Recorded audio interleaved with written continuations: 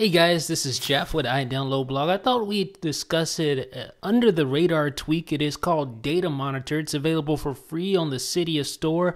And this is a really verbose tweak. I mean, there's so much information to be had here. It's ridiculous. You have, of course, the main feature, the traffic monitoring, which it'll monitor both your Wi-Fi traffic, as you can see, and your cellular traffic on both a monthly and a daily basis. If you hit the little info button there, you get all the information about how the traffic is monitored, what different things mean, etc.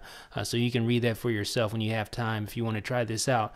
And notice the monitor is in real time, so you can see it moving as data is downloaded, uploaded, etc. There is the cellular, and once you aggregate enough data, if you want to break it down into different days, you can tap that button there to break it down by month and then by day. It's really in depth. And like I said, not only do you have monthly traffic, but you also have daily traffic.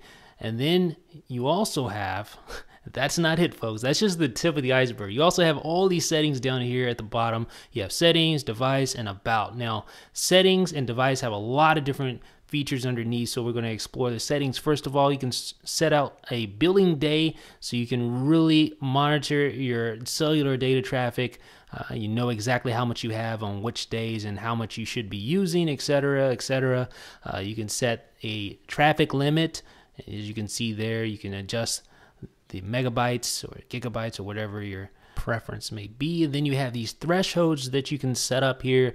So when you get to a certain level of data, then you can have alerts for your thresholds and all that jazz right there. So these are all the various settings that you will find under the settings option here. Now, the thing about this app is it's not as responsive as it should be there. It took me a couple of taps on that device setting to actually load up the devices. And you'll notice it's kind of laggy. It's kind of slow and jittery. So don't expect to have a great performance experience out of this particular jailbreak app. But nonetheless, it is nice for a free app.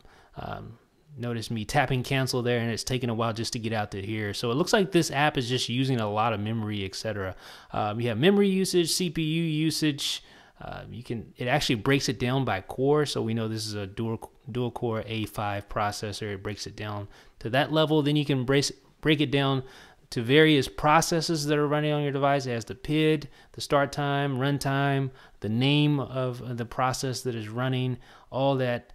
Basically more information than you can shake a stick at. And then here's the information or about panel there. So like I was saying, just lots and lots of stuff here. And then not only that, but if you scroll down there, if you scroll down under the device panel, you'll notice system info. And again, it is lagging a little bit here, but then you have the system build, multitasking support, kernel version, kernel build, model ID, type ID, name, network node, CPU, GPU core, or CPU cores, all that level 1 cache, all that stuff that people just normally don't need to know and don't care about, frankly. But if you're an extra geek, or if you just really want to get all the details about your device, then by all means, check out the system details. Notice the back functionality is taking a long time. So this app, while it may be very in-depth, while you may have a lot of different options and a lot of settings, it's very slow. And I don't know if I can recommend it for that reason. It's just ridiculously slow. There are other tweaks that are similar to this, like OmniStat, which is a notification center tweak. And then, of course, you have that one notification center tweak whose name escapes me at the moment that actually will monitor your data usage. Bottom line is that DataMonitor is a free app. It has a lot of information that it provides you with, but it's very slow. So let me know what you guys think in the comment section. This is Jeff with iDownload Blog.